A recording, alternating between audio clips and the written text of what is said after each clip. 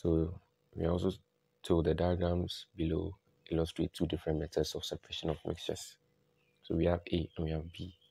Let's name and explain the separation methods labeled A and B above. You don't need to write much, as I always say. You always need to be very concise and make sure you are hitting the main points.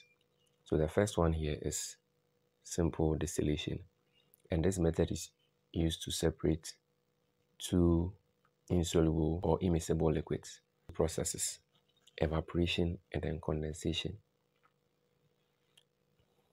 The mixture is first heated, resulting in vapor, and the vapor passes through the condenser, and the kinetic energy of the vapor is reduced, so it becomes liquid, and then it gets into the conical flask that you have here.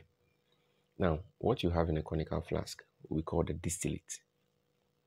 Now, the second one is filtration.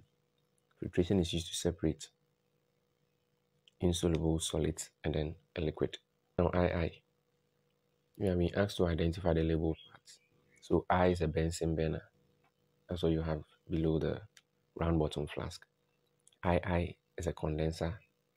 I is a beaker. IV is a filter paper. V is a funnel. Then VI is a volumetric flask.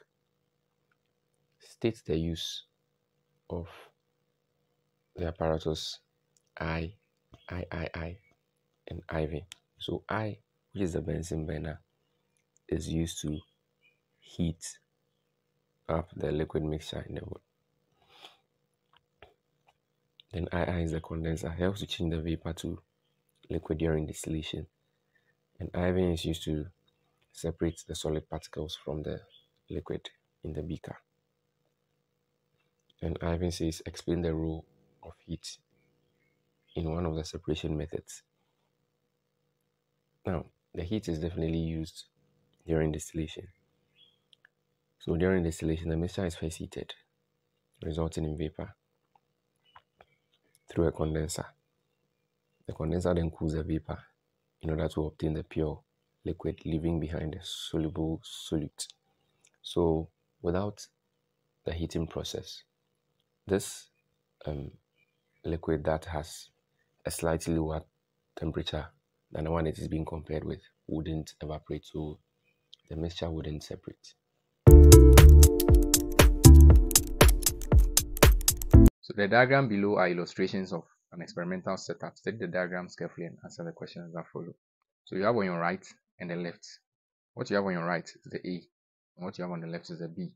So the first question, you are asked to name the parts labeled I, and III. Then the next one, you are asked to name the method of separation in each of the setups, that's A and B.